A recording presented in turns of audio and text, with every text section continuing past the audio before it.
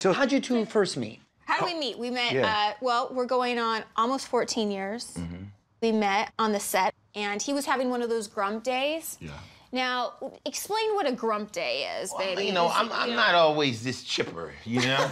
Some days I'm just mad, and like, I was doing a favor, you've done this before, for a friend. Right. It was a video for a movie I didn't really want to do, but it was the homeboy, so I was there. So my boy was like, Ice is not in a good mood. Coco was a model on the set, and they go, this'll cheer him up. Yeah. Let's introduce him to her. That'll give Ice something to do. So his producer slash friend took me, and he's like, I need to introduce you to someone. So I didn't know who the hell it was. I don't like to be introduced to people, especially girls. If somebody brings a girl to you, now you feel accommodated to be nice, and that might not have been your flavor. Right. Let me do my hunting. Okay, got it. So I'm like, now who are you walking up on me now that I'm gonna have to act charming to? Right. So I turn around, and the first thing I saw was her teeth. Now, I'm keeping it 100. I looked at her teeth. It like, wasn't the boobs. No, they were very soon afterwards.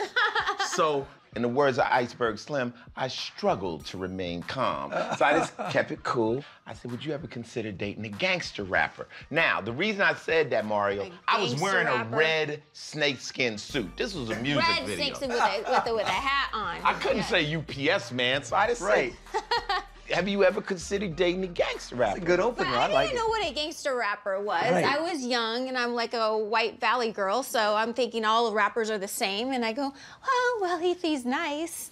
And he goes, said, well, baby, you take the N off nice, you get ice. It works. And then it worked. And we ended up here.